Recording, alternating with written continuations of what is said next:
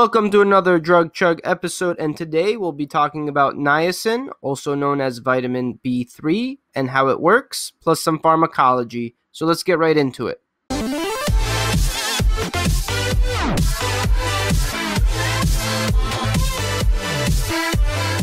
This video will quickly go over what is niacin, how it actually works, some of the side effects we see, and then we'll talk about common products, both over-the-counter and prescription products for niacin.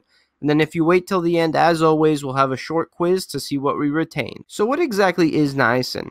Well, niacin is actually one of our B vitamins. Specifically, it's our vitamin B3, and it could also be called nicotinic acid. And typically, we consume vitamin B3 in our diet. And if a patient has very low levels of vitamin B3, we could also give them a multivitamin or give them a pure vitamin B3 supplement. So we already know that niacin is our vitamin B3, but what does it actually do? Well, people take niacin to treat dyslipidemia or if they have bad cholesterol. And the way it works is it lowers our LDL or our bad cholesterol, it lowers our triglyceride levels, and it can increase our HDL or our good cholesterol. So when we're at a hospital and we do a lipid panel for a patient, these are the four things we see. We see our total cholesterol, the triglyceride levels, the HDL, and LDL levels. And again, niacin works to lower the triglycerides and the LDL, and at the same time, it increases our good cholesterol or our HDL. Now, niacin, having these three main benefits, it helps clear and open up our vasculature, which is very healthy for our heart, and it will prevent any ASCVD risk in the future, such as stroke or heart attack. So we know niacin's our vitamin B3. We know that it's used to help lower our cholesterol levels, but how does it actually work? Well, here we have our adipose or our fat tissue. And near the fat tissue, we have something called our hormone-sensitive lipase, which is an enzyme that breaks down the adipose into free fatty acids. Now, these free fatty acids are an ingredient that go to our liver to form something called triglycerides. Now, these triglycerides are also an ingredient that form into VLDL, which will then convert to LDL, and LDL is our bad cholesterol. The less of it we have, the better. So what niacin does is it actually blocks this hormone-sensitive lipase. So it stops the adipose from becoming free fatty acids. And if we stop this step right here, we actually stop free fatty acids from being freed, we stop it from going to the liver, we stop triglycerides forming. That's how we lower our triglyceride levels, which then stops our VLDL, which then finally stops our LDL. So this decreases our triglyceride level and it decreases our LDL or our bad cholesterol. Now, niacin also increases our HDL or our good cholesterol. Now, unfortunately, we still don't know the exact mechanism. It's actually still under research, but we do know it does have a good impact on our HDL cholesterol. All right, let's get into some side effects. Now, niacin actually has a pretty adverse side effect profile. By far, the most noticeable side effect is something called flushing, and this is when the patient's skin becomes extremely red, and this is because of the vasodilation that niacin causes. Because of this, it's recommended to tell our patients that they should take it at bedtime so that when they are flushing, they're not being irritated or embarrassed to go out in public.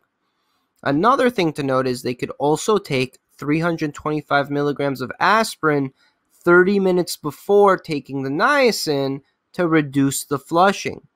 And also, something that's interesting is they can take applesauce before or with niacin to also help reduce the flushing. Patients might also experience something called pruritus, which is itching of the skin, and if it's severe enough, they can take an antihistamine. Taking vitamin B3 may increase your uric acid levels, so this is something to watch out for with patients that already have high uric acid levels or have gout. So that way we don't further their complications. And another side effect we might see is hepatotoxicity.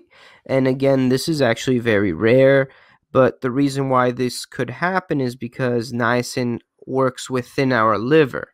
Now that we know what niacin is and how it works and why it works, plus the side effects, let's dive into some of the common products that we might see in our pharmacy or hospital. By far our most common niacin product we see is our vitamin B3 over the counter. And what we see here is that it comes in a very wide dosing range. So when a patient has something called pellagra, which just means deficient vitamin B3 levels, they could take anywhere from 150 to 500 milligrams of vitamin B3 every day. Now, if we're trying to target the patient's cholesterol level, we need a minimum of 1,000 milligrams to 2,000 milligrams every day to treat their dyslipidemia. And the max dose is 8,000 milligrams a day. Keep in mind, the higher the dose that you give a patient, the higher the chance they'll have these side effects like flushing and itching. Our next product here, we have our vitamin B3 extended release. The brand name is Slo Niacin, which is a clever name because it slowly releases the vitamin B3.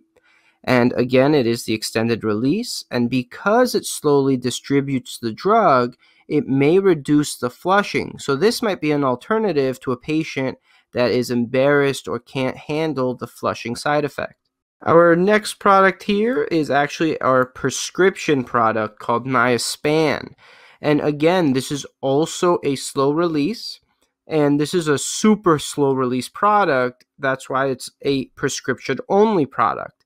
And here we see that the max dose is 2,000 milligrams every day. And the last product here, we have our flush-free niacin. And this product we want to avoid majority of the time. The reason being is, yes, it does prevent that flushing side effect. However, instead of it being niacin, it's another product. It's inositol hexanicotinate, which does not help us lower our cholesterol, and it does not help us increase our good cholesterol. So our patients will be wasting their money trying to purchase this flush-free version where they could just purchase the other versions and just take them at night if the flushing's an issue. All right, you guys made it to the end, and as promised, we're going to take a short quiz to see what we retained. So question 1. Niacin is used to treat which of the following? Question 2. Niacin blocks which of these enzymes? Question 3. Which vitamin B3 product should be avoided? Question 4. What can a patient take to reduce the flushing side effect? Alright, you guys made it to the end. If you have any questions, as always, please leave a comment down below.